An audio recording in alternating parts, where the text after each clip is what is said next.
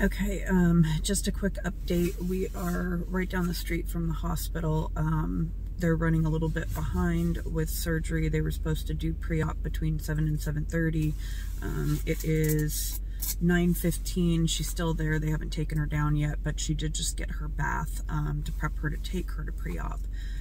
Surgery is supposed to be about 6 hours, so we expect that she should be in surgery probably around 10:30 this morning.